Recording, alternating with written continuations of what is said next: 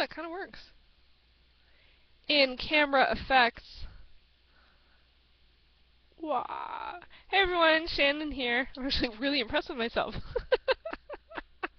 Here to share a review about The Hobbit: An Unexpected Journey. And I know that most people probably who are interested in the film have probably already seen the film, and if they have a YouTube channel, they probably already reviewed the film. So actually, I'll have to now go back and watch people's reviews, because I tend to stay very spoiler free and don't read reviews until I not only see but review the film myself, because I want to ensure that it's from my own opinion kind of thing. Anyway, back to this is my third time trying to record this, so my brain is already starting to think about other things other than doing this review. Anyway, so I was really excited to see this. I ended up seeing it just last week. I went with my sister and her husband, and we saw it in IMAX and in 3D. I'll talk about the IMAX 3D experience after. But first up, I think this is one of those movies that if you're a fan of fantasy, you're just going to see it, right? Like, really? Whether or not you've read the book or not. And I actually have. I read the book, and I chose it for last year's Book to Film Club, the 2012 Book to Film Club, which I'm not doing this year, but I did actually put up a list of book to film adaptations I'm planning on reading, and I finished my first one this week. Anyway, back to The Hobbit. So I read this, and I read it in terms of the sense that I did read each and every word on each and every page, but I'm not sure I understood any of it.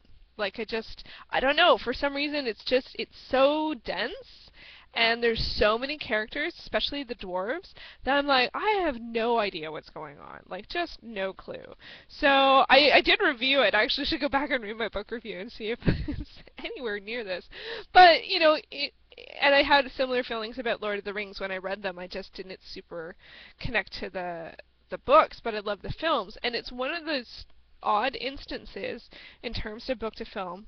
I almost always like the book better, but with these ones, I love the movies. I love them, and I love the fact that the people involved in making them understand and love the story so much that they can share it in such a big, expansive, epic way. And because that's not the experience I get from reading the book. I read lots of fantasy. I've always read lots of fantasy and big epic stories, and but for some reason with these books it doesn't connect. But when I see the films, I'm like, just like totally pulled in by the world and just like, wow, yeah. So, and I actually got really pulled in even before seeing the film. The first time I saw the trailer, which I think was back in 2012, maybe even seeing Ghost Rider, Spirit of Vengeance, or something like that. And they showed the trailer, and it was the one that starts with the song, and from the first line, I was like, like I was like inching closer, like I'm like, so I was won over very easily, and I didn't even watch the rest of the trailer. I was just, did this in my seat. But now I actually want to go back and watch it. So I got won over very quickly in terms of that, and I love the world. And it's weird because when I was watching it, I feel like my intellectual brain was very on, and I was really feeling like, oh, this is really geared towards the fans, or this is really blah blah blah blah blah. It's very fan centric and nods that. And I think there's often anything that has a sort of big enough following, there sort of becomes this weird divide of, this is like, pandering, and then if you're a fan, you're just like, yeah, so but it's like, who cares? I mean, like in some ways I'm just like, I don't think it was, why shouldn't it be for the fans? Like, for me, I was very happy to return to Middle Earth and to enjoy time there, and, that's fine. So once I turned sort of the intellectual brain off, I got a little more settled into the movie, and then it took me a little while to settle in a little bit more because I was still kind of like overwhelmed by like there's so many characters and it's hard to tell people apart, even though they give you lots of cues like in terms of the costuming. If you ever have trouble with that, like just note people's like hair color or something about them. And this one, with almost all the dwarves, there's something very unique about each one of the dwarves that you can, hold on to, whether it's their hair or their hats or their clothes or their accent or something like that. And so, I did not get it all on the first time, but, there was enough to differentiate a little bit, a little bit. So that was, but the dwarves are really entertaining. Like, they're really entertaining. But what took me a little long, like, and the guy who plays Bilbo is really, really good. Martin Freeman. Just, wow. Really, really good. And what a challenge for him, because, in the Lord of the Rings films, the character is played by Ian Holm, who's a phenomenal actor. And Martin Freeman's, a good actor. I'm not saying he isn't. It's just like, that's a lot to live up to, and he really does. But I feel like there was a bit of a, I didn't think about this before, whether I feel like it's the same character, the same person, the same personality. I think it does. I didn't even think about it. It was just like, he's Bilbo. Like without a doubt, I was just like, it's Bilbo. He was so embodied the character. So that was pretty awesome. But what really got me settled into the film is when I started, again, turn the intellectual brain off, and I started just sort of like thinking and experiencing it as stories. And I know that sounds a little weird to say, because like every film, with the exception of some sort of like art house films or whatever, and maybe some documentaries, every film does have a story, but this one's really about story, and it's about storytelling in a way. So there's almost a meta level. I know I said I turned the intellectual brain off, but I can't help it. But there's like a meta level within the film on that, where it's sort of not only sharing stories, but about storytelling as well. But when I thought of it as listening to stories and seeing stories and experiencing stories, then I was just totally just tucked in. I just felt like I was in front of a campfire, except for that I'm not an outdoor girl. So like, I don't know, like just receiving the stories. And there's some really great stories in this movie, and I'm so happy because I just did not get them from the book. I don't know how much, because I just, like, my retention wasn't very good, so I don't know how much is and isn't in the book. There's definitely stuff that is, for sure, but, so I don't know how much they expanded on that or not, so I don't know. But for me, that was where I just really relaxed into it and started to just enjoy each and every moment. I had no idea, no concept of the passage of time while I was watching it.